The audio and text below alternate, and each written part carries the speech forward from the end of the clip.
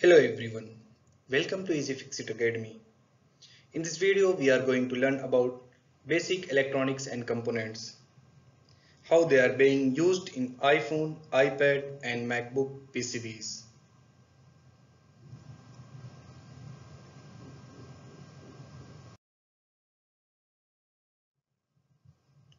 In 1913, Niels Bohr presented the atomic structure models and introduced the electron, neutron, proton, atoms and molecules.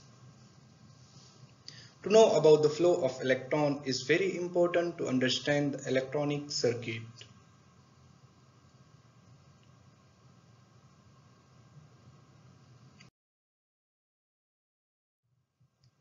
$42.8 trillion of electron means 1 coulomb, and this much amount of charge flowing in 1 second, that is called 1 ampere current. Voltage is 1 joule of energy required to push that 1 coulomb of electron, that is 1 volt. Power is 1 joule of energy required to push 1 coulomb of charge in 1 second, that is 1 watt power. You can see in the image, water representing electron and flow means the current, and increase heights means increase in force, that is voltage.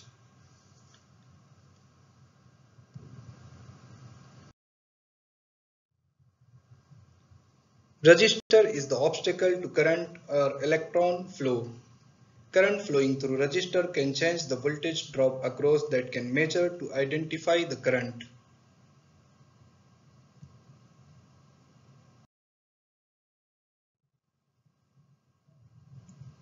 A capacitor is a device that stores electron and holes in pair of conductors separated by an insulator.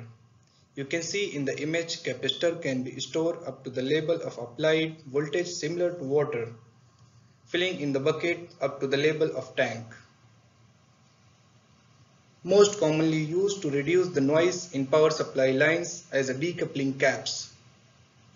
Capacitor can also be used for filtering certain range of frequencies.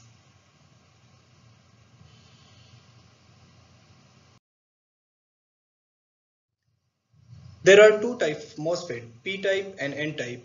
In P-type, current flow from source to drain, that means electron flow from drain to source. In N-type, current flow from drain to source, that means electron flow from source to drain. As you can see in the picture, the N-type MOSFET are being used to control the gate of P-type MOSFET to allow the current pass from source to drain.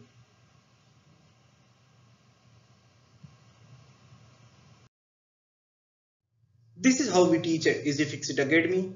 Join us today to master the basic of electronics and diagnosis. iPhone, iPad, Macbook.